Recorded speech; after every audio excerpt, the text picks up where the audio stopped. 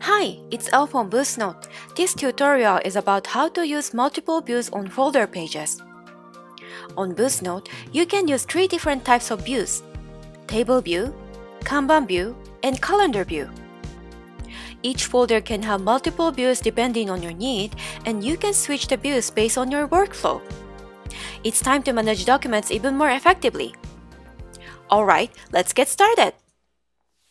To add a new view, you need to open the folder page. You can see the Add View button on the top bar, and when you click it, you will see the list of the views. You can choose either table, Kanban, or calendar view from here. After you choose one of them, you will see another view added to the top bar. So let's check one by one. The table view is the default view for BoostNote, and it will list up all of the documents in this folder using columns and rows.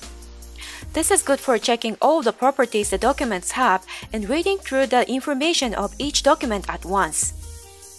Please check the previous tutorial videos to know more about properties.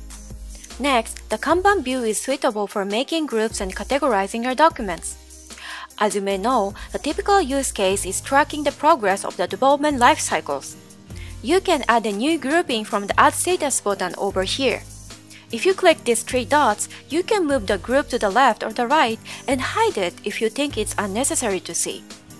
And like the other Kanban board tools, you can move around the status group by drag and drop like this. And if you click these properties, you can customize what kind of information you want to show on the card.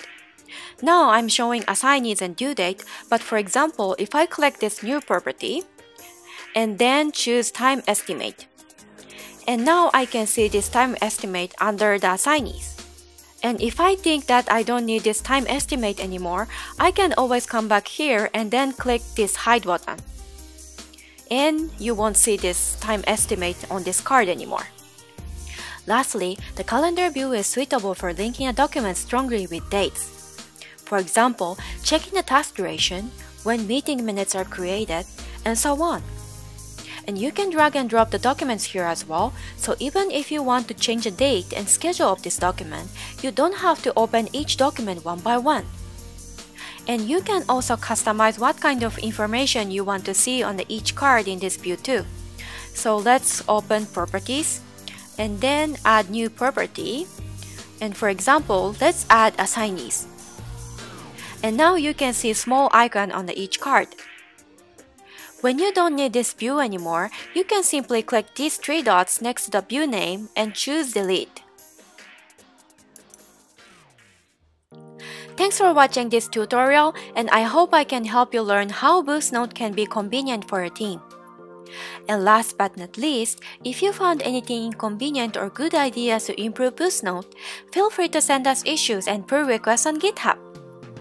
See you at the following tutorial. Happy coding!